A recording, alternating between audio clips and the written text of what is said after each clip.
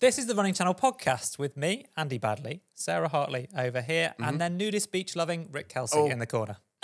I never went to the nudist bar. Well, you it was say just that. The there. nudist bar. It was a bar. You It can was buy on the nudists. rooftop. It was on the rooftop. I never went. I didn't have dark enough It was sunglasses on a and a rooftop. cap. So where do you get changed? Or do you just... There's a nudist changing room, but I suppose what are you changing from too? You know what I've been thinking about? You know our sock, sock, shoe, shoe debate? Oh yeah. Doesn't apply to cyclists. No. Or to cyclists, Slip-ons. you could be a... Why doesn't it apply to cyclists? Because in the winter, a cyclist, they've got a whole other ball game. They could be sock, sock, shoe, shoe, sock, sock. They could be sock, shoe, sock, sock, shoe, sock. They could be What, 'cause shoe, you put socks shoe, on over the sock, outside of sock. their shoes? Yeah. Oh, I don't think many people wear socks over their shoes, do they? Not many. I was thinking because you got clip-ons. Are By the you way, we're going to kidding talk me? about hill training today. Oh aren't we? yeah, hill training. hill Hill training. Yeah, but yeah. no, if it's cold, have you ever put socks over the top of your, as in like not a sock, I'm lost. like a thing that goes over the top of your, Oh, like a if you're wearing windproof- like a cleat. A windproof thing on. Yeah. I Yeah. haven't needed that. This Oh, is it's an really interesting cold. start to a running podcast, isn't Like, it? so, all right, sorry, let's dive into running. Let's talk about some hills. How's your week of running been, Rick? Well, Oh gosh. I've been on tour. I've realised, right, Andy's not done any run clubs. So we're doing the New Balance run clubs at the moment. So going around the country. I have. I've been to Oh, Leeds. you've been to one. You've been to one. Leeds, yeah. You've been to one. How And many to have you been Liverpool before Christmas. Yeah, but that was a different set. Oh, That was a different It set. still counts. Go In on, this Rick. set, How many have you been to? Have a little brag. 3. Whoa. How many have you been to? 3, 2. 2. All right, okay. And where were they? London and Dublin. Anyway, they're I really think good I fun. won. They're really One good fun. location. So we've been going around the country doing these run clubs, and I've actually been learning a lot. So we've been doing like a talk beforehand. Yeah. Do you know what? As runners, we rarely talk about actually what stretches we should be doing beforehand. When you go to parkrun on a Saturday, or when you go to a 5, 10K, a running festival, you don't see that many people doing stretches, because stretching, right? We were all told the wrong thing for donkey's years when we were at school, until about 10 years Static ago, stretching, everybody says, everybody changed the rules essentially, that we should be doing dynamic stretches instead of static stretches.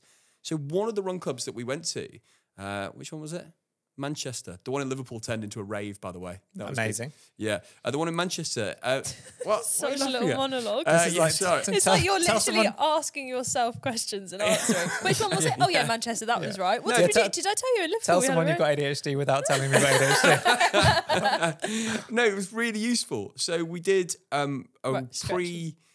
run routine where we did, like 3 really useful exercises. So like hip flexor. I wrote these down just in case I've forgotten. You know, that's Lateral not an lunge exercise. That's a thing. and walking lunge. What did you do Yeah. with your hip flexors? Do you not watch any of the videos on the running channel? Yeah, I'm pretty sure we've covered this. I watched the ones that I'm in. Yes, exactly. That's the problem. And interestingly, we did do a video years and years ago, which has had millions of views on YouTube about everything you should do before a run. You should do this before every run. Yeah, and we did include, slightly controversially actually, but it is a while ago now. Did Anna do that? I think myself and Anna, yeah. Oh, yeah. And it was a small number of they were kind of more activations than static stretches. Right. But like the advice now would probably not to do those at all. But when we spoke to physios at the time, there was some discussion about the fact that could...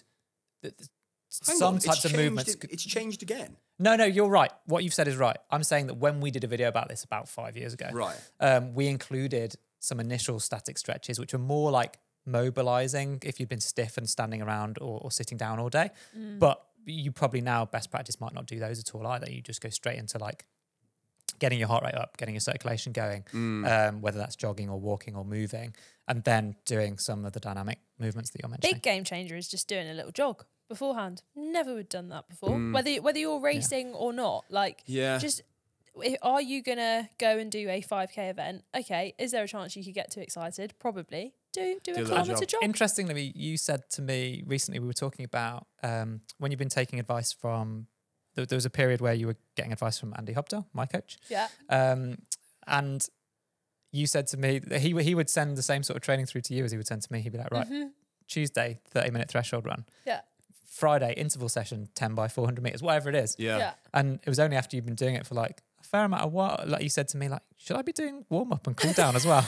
Because runners are really bad at this. But also, like he would have taken it, made a or little I would video. take it for granted that if I was doing, if I knew that my workout for the day was 10 times 3 minutes at threshold, Yeah. I would do 15 minutes of running before that. Yeah, I think the issue is that I am very much, I will do as it comes. What's written down. What is written down is exactly what I will do. So he works with elite athletes, so obviously they know all of this information. And it wasn't until, for a while, I was just doing what was sent in the text. Straight out of the door at like 5 minute miling. So we need to basically write down for you, exactly what you're doing beforehand. So calf raise, standing quad stretch. Yes. Put it down on a piece of paper. I've got a new respect though for run clubs, because before a couple of years ago, there's no way I would have thought about joining a run club, going on a run club.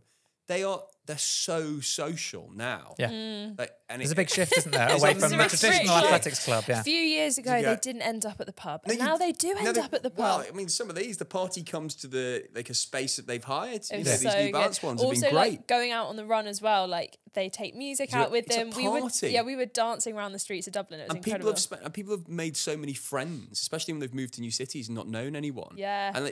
And sometimes the word community is really cringe because it just bunches a load of people together who probably don't think the same at all. No, but I think they're great. And they're I think amazing. It's incredible as well. Like, I've met so many people who are in their maybe like late 20s, early 30s, and I feel like I'm 25, young spring chicken, but I feel like there is only a little bit younger than Rick.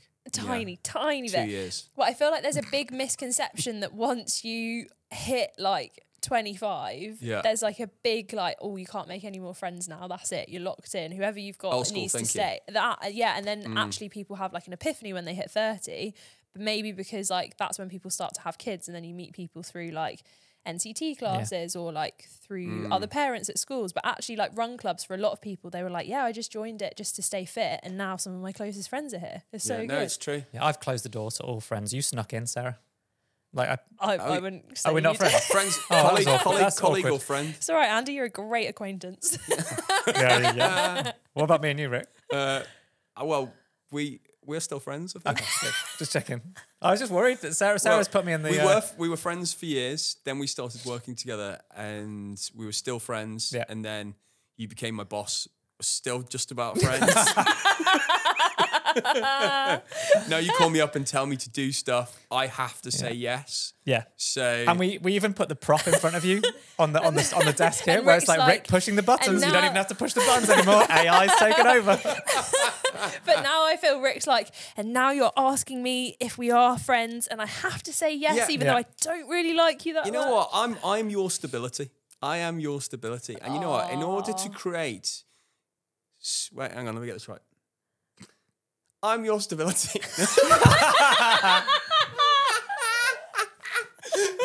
get this right. I'll leave all this in. Third time. Let me get this right. The word was in order to be spontaneous, you need stability around you. So I give you that stability, Andy. Sorry, are you saying you're the sensible, mature one in this friendship? Are you having a giggle? Are you okay? No, I'm not actually. I take it all back. The first time you met my lovely wife, you massively invaded both of our personal space for an extended period of time, which is your speciality. That's why we put a desk in front of you. You told us she was radishing. not ravishing. She is. Radishing. What you mean? She goes into Peter Rabbit's garden. I love Peter Rabbit. I tell you what, right now, Rick, you're radishing. You're a lovely shade of pink. Yes. Yeah. A week on from coming back from Tenerife with a cold, still pink. Yeah. I had Factor 50 on. I did have Factor 50 on. Okay, so you're the stable, sensible friend. Yeah, I'm the stable, sensible friend. We're best buds. Yeah. We're best buds. Yeah, there we go.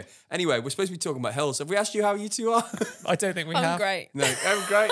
Well, I think we're tired. I think that the reflection of this podcast and the mania that's taken over for this first 5 or 10 minutes is a reflection of us being tired. Guys, I'm going to be honest, my running isn't going that well. Why not? Because it's only a few weeks till London Marathon. I know. And it was going really good. And then I went to Jamaica and it all went a little bit downhill. What, because you got social? I got social. No, because it was Jamaica was a deload week, which fell perfectly. So I did way less mileage. But then our flight we missed a connection on the way back, and then the start of the week was awful. Sounds like a running channel trip. Oh, and then just basically anything that Sarah's I'm starting to get I'm so rude. I'm starting to get really, really nervous about London Marathon because it was all going so well, and now there's been a little bit of a blip, and I am back on track now. but now I've got the fear. I sometimes You've got us, your though. nerves. Well, Yeah, you've got us. Rick's going to provide the stability that you need. Stability, reassurance. Andy will have the spontaneity. Will I have the spontaneity or the spontaneity, which is what you said the first few times? He's desperately trying to edit this out, and I'm not having it. I genuinely don't know why I asked you guys for advice. Well, I'm just trying to be as spontaneous as possible. Andy, let's help her. Let's help Sarah. You don't need to be worried. We talked so much about nerves in the last couple of weeks of the podcast. Let's do an episode on nerves. You need to stop. You are fit. You are ready to go. You've had a blip for a week. Everybody takes a holiday. In fact, you haven't had a holiday since Christmas, have you? No. But, you don't need to be. You're ready for this marathon with a couple of weeks to go. Aww. Oh, that was great. was I actually feel great. ready for the marathon. Let's go run it right now. Yeah. Yeah. Thanks, Rick. No worries. Okay, I We feel have much got your better. back. So we're going to be there supporting you. No, you were rubbish. I just like Rick now. What I was about to say, we've got your We've back. got We'll a be there. shop, haven't we? Have we got a shop? We have. We're going to have a pop-up on Bateman Street in Soho. So come and see, if you're listening to this, come and see us at the London Marathon. It's We're a going bit to of be... a flex, isn't it? that is a Catch us bit, in yeah. Soho. Yeah, Will we feels, have drinks? feels way too cool. Of course we'll have drinks. Yeah. Coffee, tea, water. And Maybe will some probably alcoholic beverages bring and a some Gabby. non-alcoholic Bit ones of too. Gabby. Great. Yeah. Live podcasts. It's all going to happen. We should invite friend of the podcast, Stu, to bring some Gabby. Stu, would be if good, you're wouldn't it? listening, we will email you as well. But you are warmly invited. But my point was going to be, we're going to be there supporting you. The problem is that I will definitely be awake and out of bed, and I won't find it inconvenient to go onto the course to support you. Where Rick, on the other hand, he's got history. No, absolutely not. This is not going to go We We away. took actually- you to support my first ever marathon, and I'm still cross about it because you didn't bother to get out of bed in the morning to come and support me. You just rolled out of bed, waved at me from the window of your hotel, and then popped up at 40k. I I thought this never was gonna go. knew you took this so personally. Hey. So personally. How can you be angry at him? You were the one that did it. I had a nice breakfast. I came out. I might have missed him, and then I saw him at the end. And I remember he said to me that when I saw him with 300 meters to go, he said, "Actually, that was the boost that gave me the real desire to finish the race." Yeah, for That is true. 300 You meters, inspired he me at the ran end. like 42.7 kilometers before that. Because Yeah, I was there's a about bit on on the camera, I curve. think, there's a bit on That's camera at massive about one. 40k where I'm just crying to Freddie, who was running it with me. Go, I haven't seen Rick. I mean, I have to cut that bit out. Where's 'cause we might have Rick? made you look bad. Where's Rick? Meanwhile, Yeah, if any audio listeners, Rick was just miming drinking a glass of Gabby. So are you going to come out on London Marathon Day? yeah, I'm there the whole. We're going to do a podcast from the shop Yes, we are. On the Thursday? on the Thursday, and and then the race and is then on the Sunday? and then I will come and support you on the Saturday and the Sunday of the London Marathon. I promise you, I won't do any other jobs that weekend. I'll just do this job. Yeah. Is that okay? We're basically Yeah. we're behind Okay, you. now she looks really That was a genuinely. very- You look really worried. now. So you've actually just made me worry. Well, that No. wasn't like, that was a very like, you didn't really answer the question. Specifically between the hours of 9 a.m. and about 2 p.m. or like 1 p.m. Yeah. Are you going to be out on the London Marathon course supporting me? See, very, very, very classic answer. We might that you need hear him. from We might certain need him in figures mile in 27 in the public eye. pop-up. I've got to be somewhere. Have you? Where? I've got to be at the shop. Really? I'm the shopkeeper. I'm chief shop. I am He's in chief charge. shopkeeper. Okay, that's fine. I have that's fine, I have a mate. designated job. So I'll you're come gonna out be onto the at- strand. so you're I'll come gonna out be- onto the strand. You're and going to be I at the will shop wave- at 9. Yes. Really? I was there last year at 9. I will be at the shop at 9 o'clock. And I will come out onto the strand and I will say hello and I will wave you at that point. But I have another job. And when you run Madrid later in the year, I will see... Malaga. Oh, Malaga. You can go to Madrid if you want. That's probably better for when everyone. you run Malaga, I'll be in Madrid. Yeah. Yeah.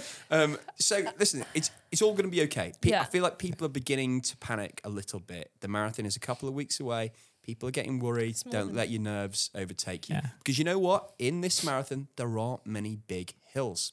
Oh, I was about to do a hill segue. What we are going to talk about right now. What Yeah. a segue. I was feeling like this podcast was a bit of an uphill battle today. That was going to be my segue, but you beat me So to it's it. going to be an uphill battle. Yeah. Sometimes you're gonna Just a reminder, everybody, if you haven't seen it, check out the Birmingham University A Cappella Society. You'll Oh, find some banger. videos of Yeah. Sarah Hartley. Yes, you will. I'm Mm. not ashamed of that. No, you shouldn't be. Own it. Thank you. I will. I think your Hills first birthday present when you were at the Running Channel years ago was a was an a cappella hoodie. yeah I from don't think I the have that from anymore. Pitch what's Yeah. it called, Pitch Perfect. Yeah. Yeah, there we go.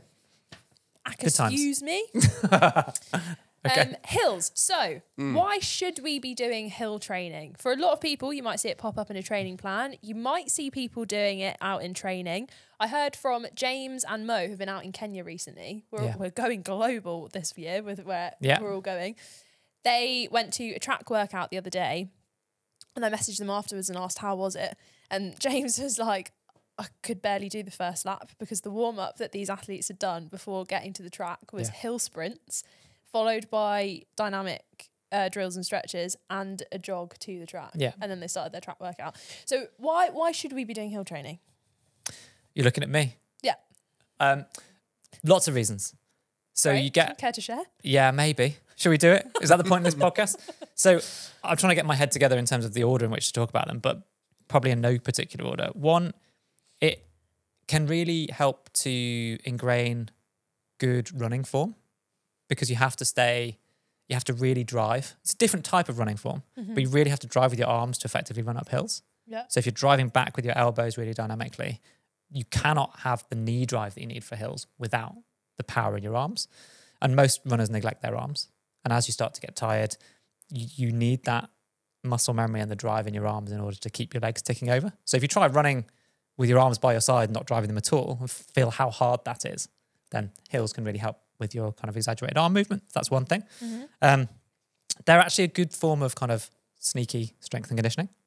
Oh, really? Because you're getting quite a lot of bang for your buck doing hill training. So one, you could often, it depends on the type of injury, but maybe impact type injuries. Hills are usually can be good for you because the way you're making contact with your feet underneath your body and so on as you're meeting the incline of the hill, that actually can be slightly less jarring and slightly less impact. And so you could return to injury by doing hill training. Again, depends on the type of injury that you have. Oh, yeah, because it's the opposite, basically the opposite of going downhill, which is when people pull. So yeah, you do need to be careful if you're doing hill training because often you do reps up and down a hill. Yeah. So maybe walk or very gentle jog back down, and it depends on how steep it is as well.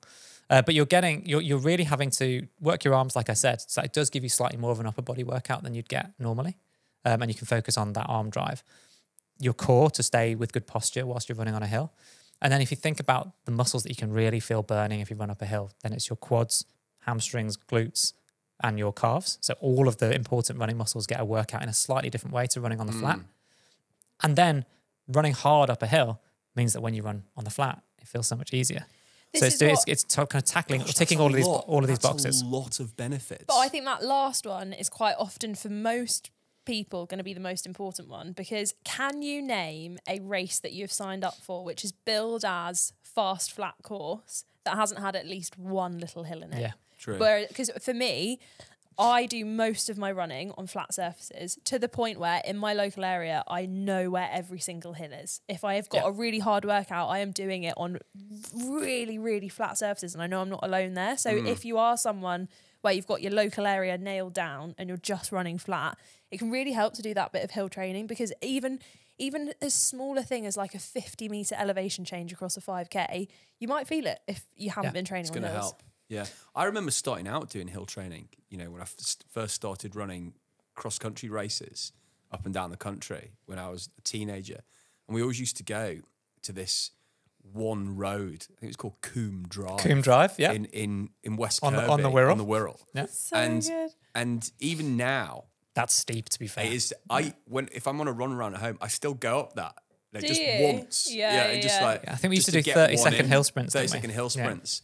And I think the sooner you start them, I know if you can start them whenever in life, but the sooner you've done a few, because people put off hills, don't they? They avoid them. The sooner you do some, then you take the negativity out of your mind, or the fear out of your mind of doing the hills. And once you've done it, you feel that you've cracked it a little bit. Even just like Rick said, though, of like throwing some, it doesn't necessarily always have to be a kind of dedicated workout. You need to be aware if you are throwing some hills into like a long run or an easy run, that is making it a bit harder. Yeah. But actually that can be hugely beneficial as well. Like if you start out one week, try going and doing your easy run and maybe throw in like you've got that one worst hill in your area. Yeah. Week one, it'll feel awful, but then a few weeks later, you might not even notice it.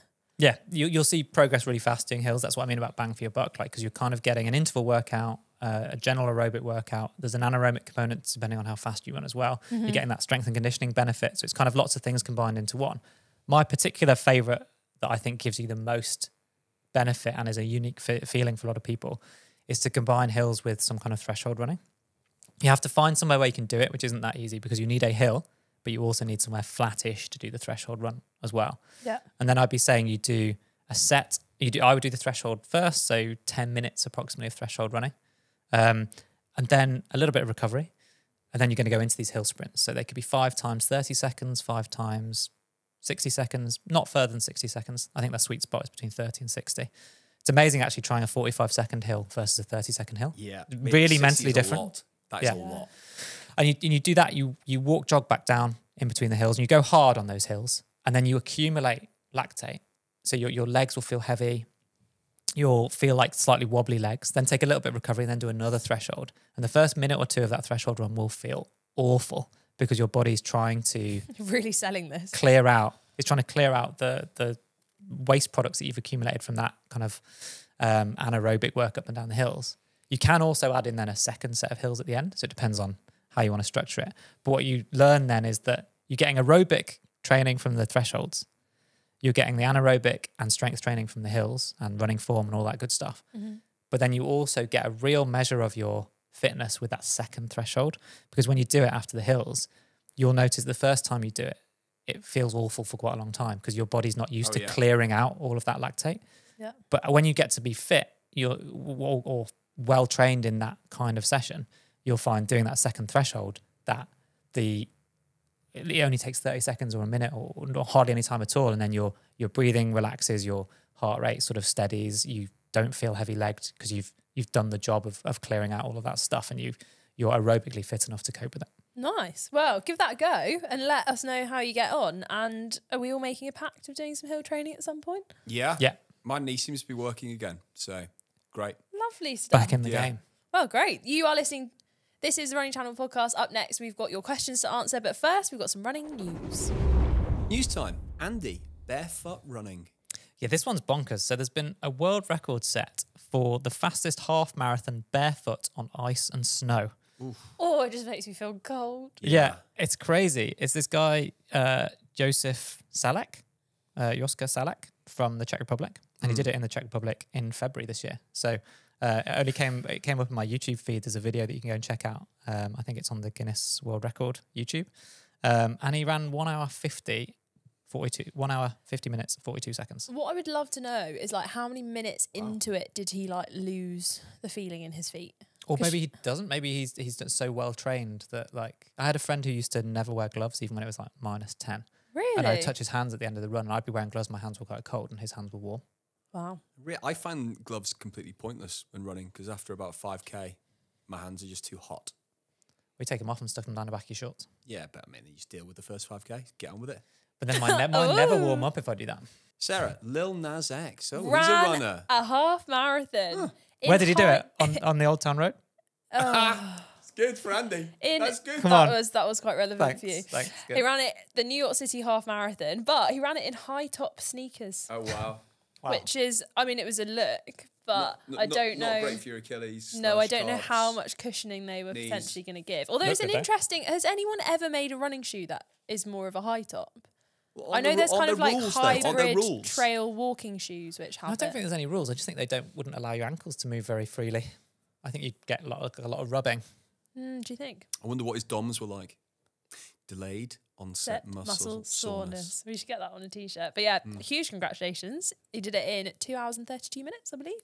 Well done, Lil. Very good. In New York. X, yeah. Yeah, very good. Rick, questions? Oh, and by the way, don't forget to email into podcast@therunningchannel.com if you have your own questions, because we like getting them from all over the world, not just Australia. So today, we've got a question from Canada. Hey! Oh, home of Tim Hortons. And this is a question from Tim. Maybe it is Tim Horton. I drove past one of the many UK Tim Hortons. Oh, really? Did you go in? No. It's absolutely fantastic in there. So he says, I occasionally travel for work and will be traveling from Red Deer, Alberta in Canada to London this April. If there was one park run that you would recommend the most, what would it be? If you have any recommendations for locations or local spots around Ipswich or London, let me know.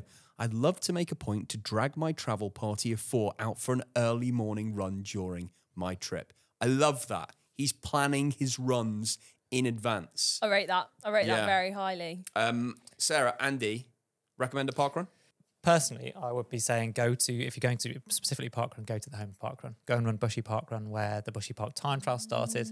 It's very flat and it's very well attended. So there'll be over 1,000 people there, I imagine.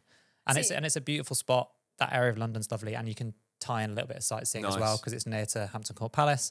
Yes.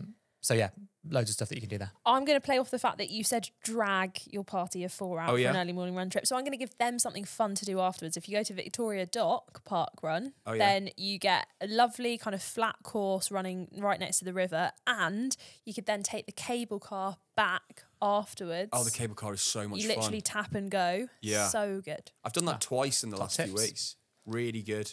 And then just general runs in London. I'm Southwest London biased, but I think the combination of running in Richmond Park and Wimbledon Common is an amazing place to go. It's lovely. Beautiful trails, easy to navigate, very different terrain from Richmond Park, or if you go across the middle, it's different, and then you cross over the road over the A3 at the corner, I think it's Robin Hood Corner, over the A3 into Wimbledon Common. So you can do a pretty long run around there, and it's beautiful. I'm North London biased, so I'm going to suggest running around Hampstead, then maybe going for a dip in one of its many pools to cool down. Lovely. Yeah. In April. In April. After you finished your boiling hot run, cool down in Hampstead. Jordan's emailed in, but he didn't say where he was from. Jordan, we've got no idea. I'm attempting my first marathon, and I want to know if I need to get super shoes or are my everyday Brooks going to get me through the run? I've never wore... Oh, no, I have once. I've wore a pair of super shoes only once in my life with you in a park. So... Yeah. Yeah. There's no right... I think you don't need to get super shoes at all. And I think if you've always worn the same kind of everyday running shoes and never had any problems, then I think there's a risk to trying new shoes. And ultimately you are looking for something that's comfortable. And a lot of the super shoes, when you get fatigued, are not comfortable unless you stay really efficient with your mechanics. If I was running a marathon tomorrow, I'd run in these. He's waving his shoes around. Listeners. Oh, audio listeners. Rick is waving around a pair of high stack cushions. Max cushion shoe, yeah.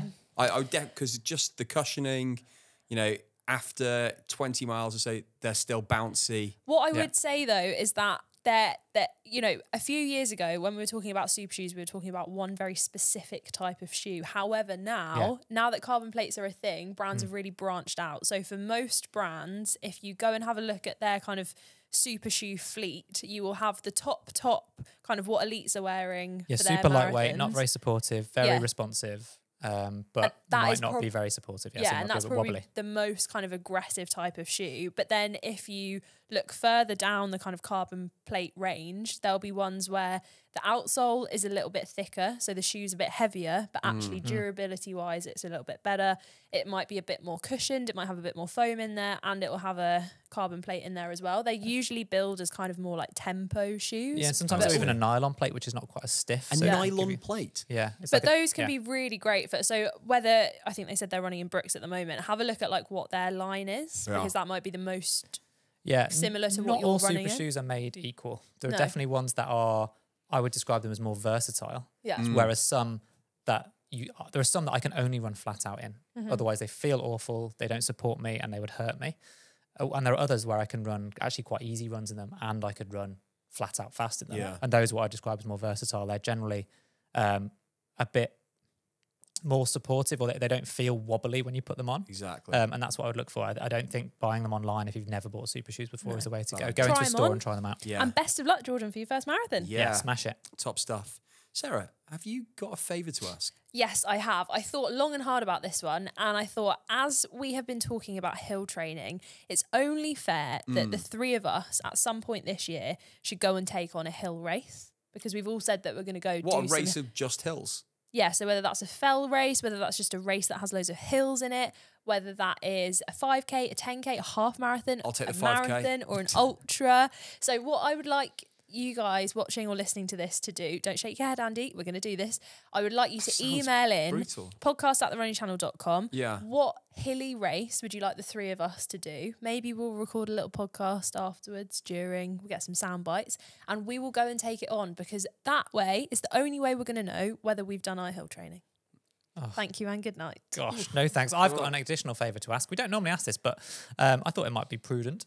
If you like the podcast, then please make sure whatever platform you're listening on to hit the little follow button. Oh yeah, so apparently that's good. Yeah, so then you make sure it'll always appear in your podcast feed when a new episode comes out. Yeah, and it would help us out too. So please do that. Thanks. Bye.